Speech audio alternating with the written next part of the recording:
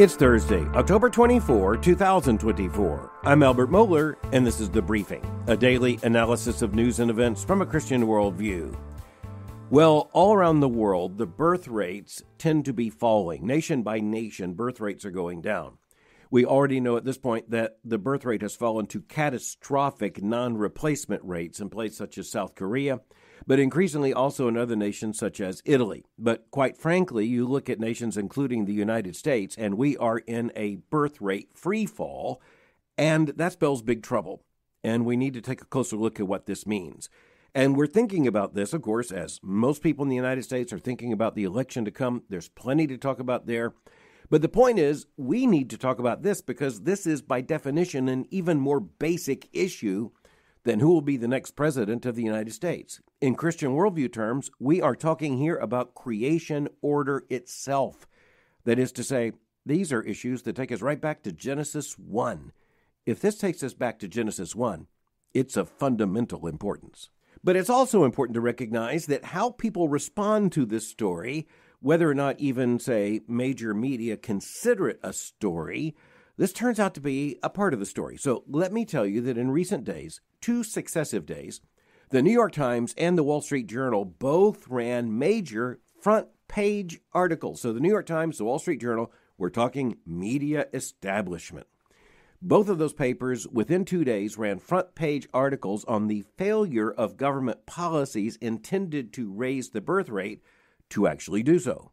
So we start with the New York Times because it was one day before the Wall Street Journal. The Times headline, "Policies to Raise Fertility Rates Haven't Produced Baby Booms." The next day, Wall Street Journal, "Countries Fail to Reverse Baby Bust." The subhead, "Years-long efforts to encourage bigger families haven't found success." Okay, so behind both of these front-page articles is an agreement in research, a consensus among researchers, that government policies have not yet proved to be very effective in turning back a falling birth rate. Now, I'm going to make the argument right now that the reason that is so, or at least appears to be so for now, is because we are talking about issues that are pre-political. So by the time you get to government policies, well, as the New York Times acknowledges, government policy can lower a birth rate. It's very difficult for government policies to cause the birth rate to rise.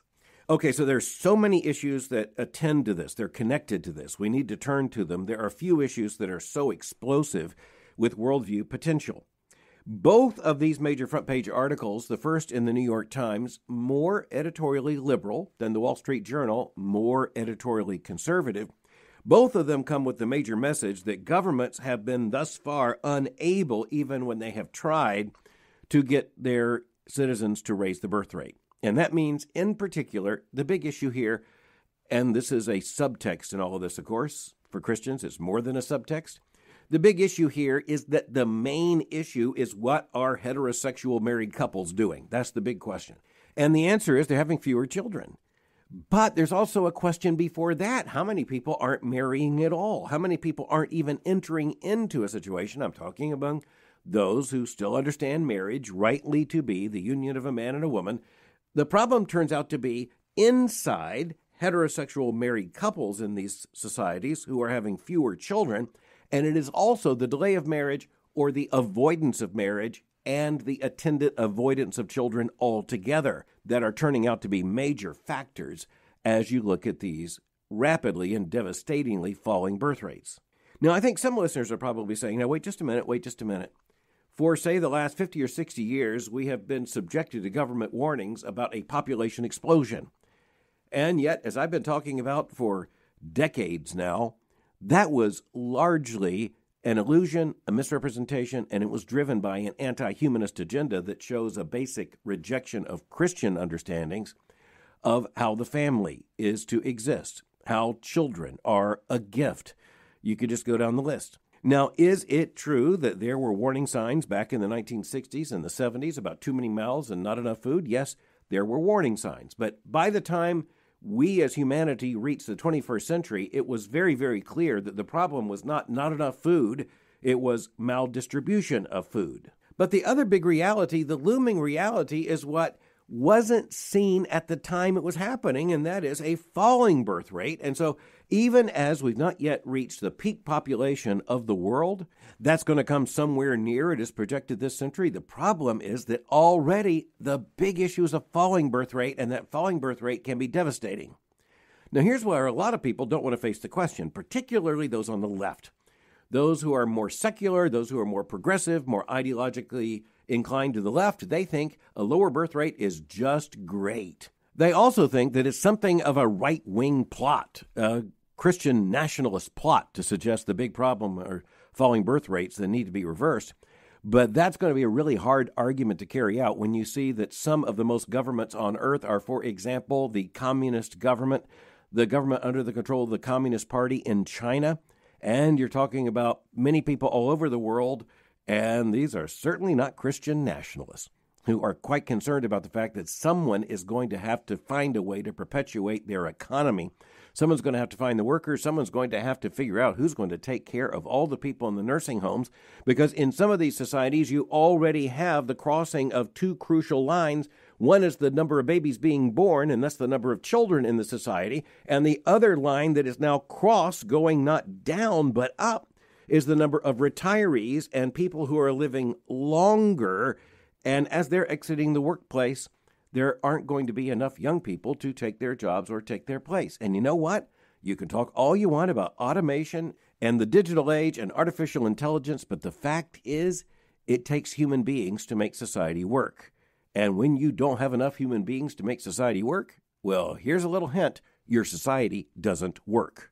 Okay, so just understand that these two front-page news stories were in arguably two of the, say, 3 or 4 most influential news sources in the entire English-speaking world, period. So we're talking about the New York Times and the Wall Street Journal. These two articles separated only by about 24 hours, both of them on the front page of the print edition crying out an emergency. But at the same time, the responses to this are going to turn out to be very interesting. But before we turn to the responses, let's just look at how this news story is contextualized and explained in these two very different newspapers. Chelsey Dulaney, the Wall Street Journal, reports, quote, birth rates have been falling across the developed world since the 1960s, but the decline hit Europe harder and faster than demographers expected, a foreshadowing of the sudden drop in the U.S. fertility rate in recent years, period. That's a well-written sentence. It tells us that demographers, those who study demography and population trends, they knew that a decline in the population was coming, a decline in the birth rate was on the horizon, but they underestimated significantly how fast it was going to come. And that's not just true in Europe. As it points out, it turned out also to be true in the United States. Reporter Motoko, writing the piece for the front page of the New York Times, starts the article this way, quote, in 1989, Japan seemed to be an unstoppable economic superpower. Its companies were overtaking competitors and gobbling up American icons like Rockefeller Center. But inside the country, the government had identified a looming slow-motion crisis. The fertility rate had fallen to a record low. Policymakers called it the 1.57 shock. That's a birth rate of 1.57, quote, citing the projected average number of children that women would have over their childbearing years. The article continues, quote, if births continued to decline, they warned, the consequences would be disastrous. Taxes would rise or Social Security coffers would shrink. Japanese children would lack sufficient peer interaction. Society would lose its vitality as the supply of young workers dwindled. It was time to act. End quote. That was the 1990s. The shock was 1.57. Well, now Japan would look back to that as the good old days. Since that time, Japan's fertility rate has dropped to 1.2. And I've mentioned Japan's crisis before because that's the nation that is talking about trying to develop robot technology to take care of the aged in nursing homes. Just think of that. It sounds like a nightmare science fiction scenario, but that's what happens when a society stops having babies. The Wall Street Journal points out that this is affecting so many countries around the world, and as a matter of fact, it's affecting most of the world. The only real exceptions to this right now are outliers, such as some African nations, but the birth rates in those nations are also falling fast as well. The Wall Street Journal's front page article says this, quote, reversing the decline in birth rates has become a national priority among governments worldwide, including in China and Russia, where Vladimir Putin declared 2024 the year of the family. In the U.S., both Kamala Harris and Donald Trump have pledged to rethink the U.S.'s family policies. Harris wants to offer a $6,000 baby bonus. Trump has floated free in vitro fertilization and tax deductions for parents, end quote. Well, I want to take a little closer look, a little deeper dive in the New York Times article, because in Worldview Significance, there's just a lot here. For example, one woman was cited as saying that she woke up and she was 28 years old. Quote, even though there are now no practical barriers, I realize I don't want children, end quote. Later, a 28-year-old woman writing from Hungary, where the government has been pressing a pro-natalist, that is, a pro-baby policy, that included, by the way, access to loans to buy a house. This woman said, quote, if we were to say we'll have 2 kids, we could basically buy a new house tomorrow. But morally, she said, I would not feel right having brought a life into this world to buy a house, end quote. Well, she's making a statement saying she wouldn't feel right to bring children into the world to have a house. But what about having a house in order to bring children into the world? You know what I mean? In order to have a home, to establish an abode for a family. You'll notice how the whole logic of this highly secularized, increasingly morally confused world is just turned upside down. This woman says this as if she's making a moral point not to have babies. Later in the article, a 35-year-old woman, also in Hungary, pressed back on the government's proposal, saying, quote, it's not our duty as Hungarian women to keep the nation alive, end quote. All right, I circled that one in red. That's one of those statements that just reveals exactly what we're facing here. An anti-natalist philosophy is a godless philosophy. And that's going to aggravate some people. I intend it to. An anti-natalist worldview, a worldview against having babies, is the direct contradiction of and disobedience of the first command God gave to human beings, which is to be fruitful and to multiply and to fill the earth. It's not as if the issue is not clear in Scripture. In Scripture, anti-natalism is something associated with murderous and idolatrous kings. So again, to get to the bottom line, these 2 front-page articles, they're not a coincidence, and they are of great worldview and moral significance. But they are really dealing with government policies and whether or not they work trying to raise the birth rate. But this is where we need to bring in a couple of other issues. And one of them is the fact that, as I said, it has turned out that governments can depress the birth rate, and that's horrible enough. But it turns out, on the other hand, they really seem not to have many policy tools at their disposal to try to encourage people who otherwise wouldn't have children to decide to have children. And when you're thinking about the negative policies, there is no policy that was more horrifying than the policy of the Communist Party and the communist regime in China beginning in the 1970s. It was a one-child-only policy, and it led to repression, it led to abortion, it led to infanticide, it led to forced abortion.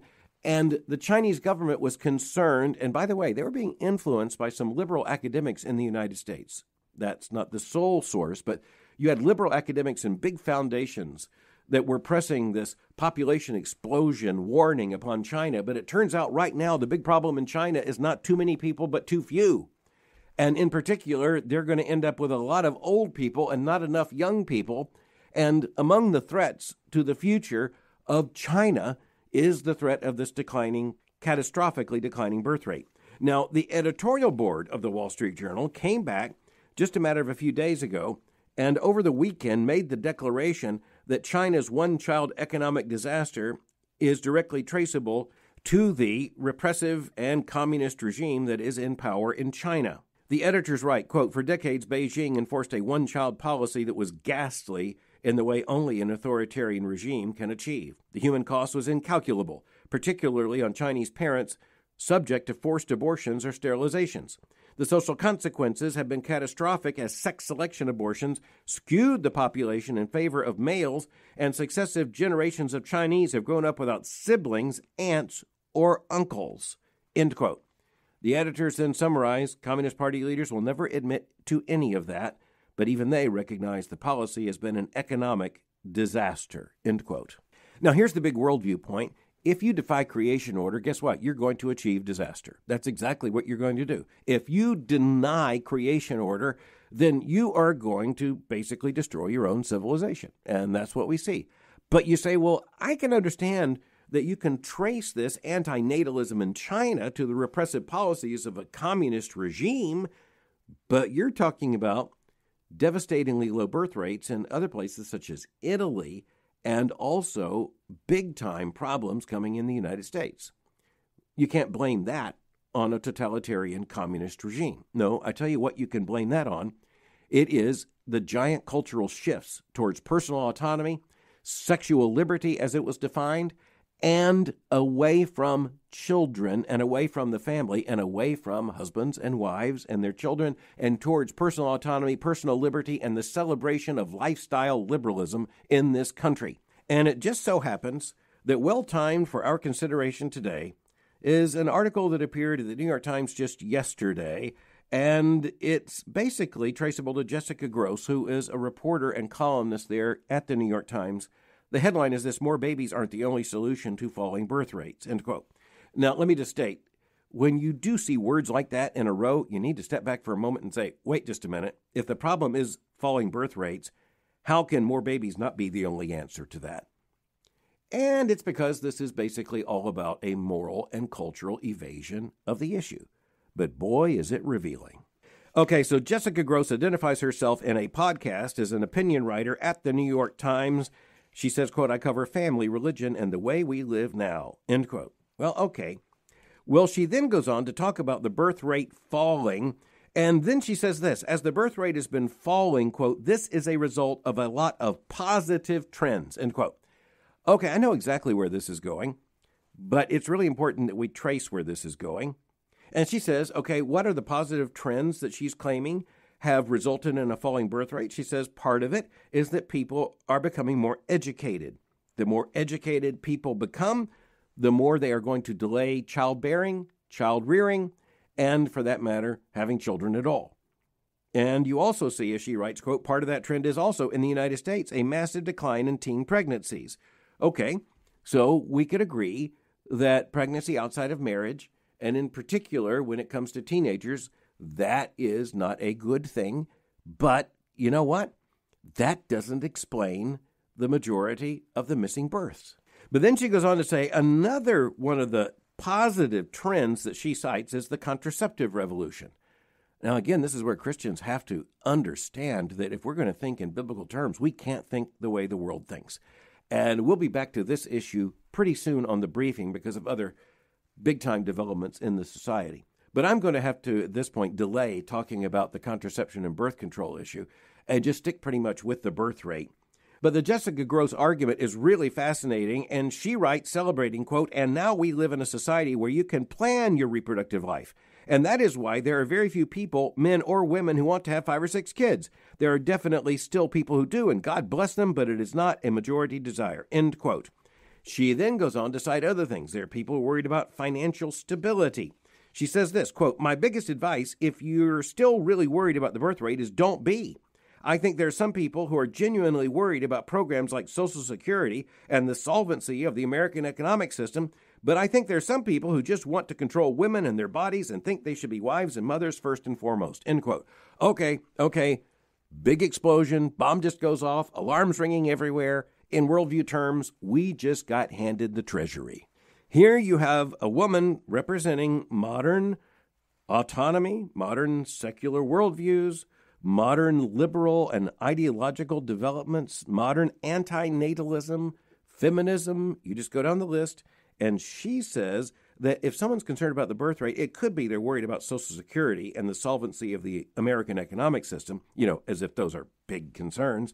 But she goes on to say, I think the big thing behind this is some people, probably men, who, quote, just want to control women and their bodies and think that they should be wives and mothers first and foremost, end quote. Wow. So Jessica Grose continues, quote, so I think instead of simply pressuring people to have children or to have more children, it would be better if we started thinking more broadly about how to restructure society for a birth rate that may be slightly below replacement going forward, end quote. Okay, let's just take that sentence at face value. It basically means let's go ahead and draw the curtain down. Let's just do it slowly.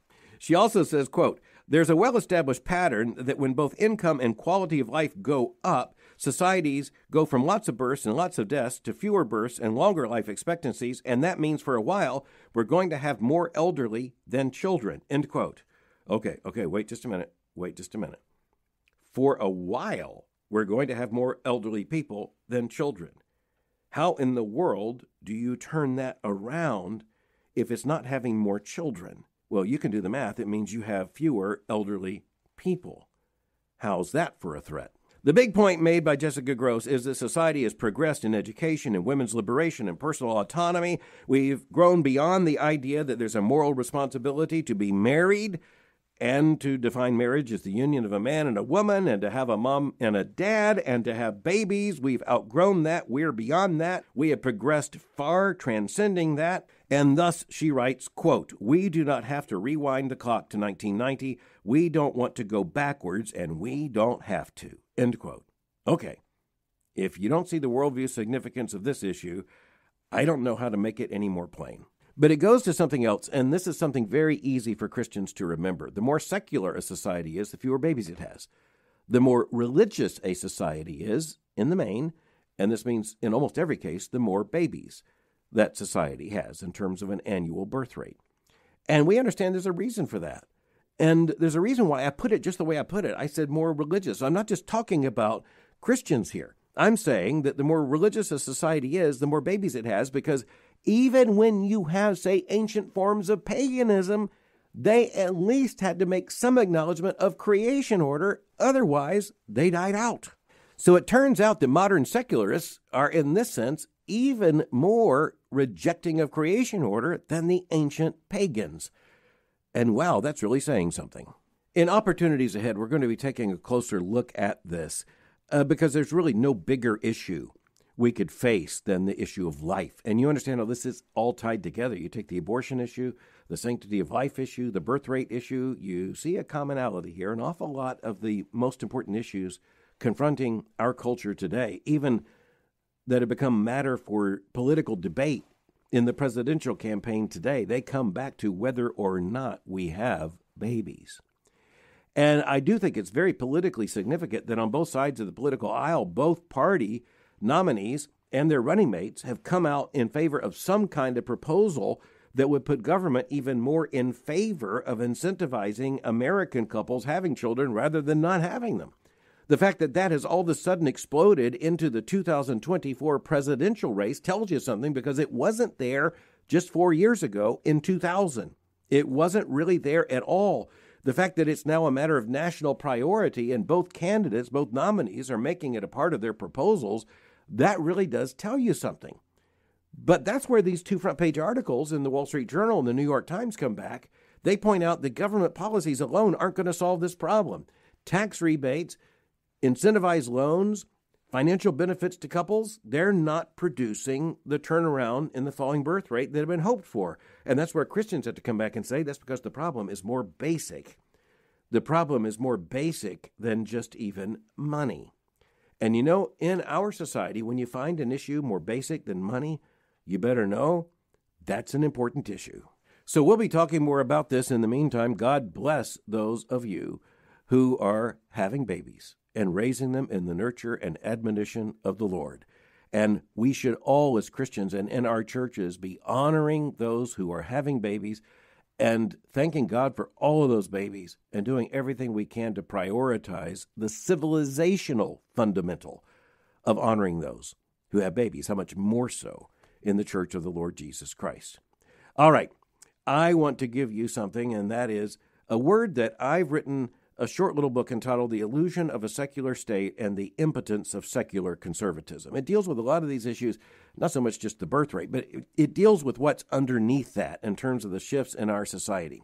I gave both of these major addresses at a National Conservatism Conference, one in 2022, one in 2024. And I put them together with some other materials. Okay, I'd be glad for you to have it. And the way you can get it is, well, for free. You can download the PDF if you like. You just go to albertmohler.com/books. And if you go to albertmohler.com/books, you can find the PDF of The Illusion of a Secular State and the Impotence of Secular Conservatism. And you know what? You can have it for free. I'd appreciate if you let me know what you think. Thanks for listening to The Briefing. For more information, go to my website at albertmohler.com. You can follow me on Twitter or X by going to twitter.com/Albert Mohler. For information on the Southern Baptist Theological Seminary, go to sbts.edu. For information on Boyce College, just go to boycecollege.com. I'll meet you again tomorrow for The Briefing.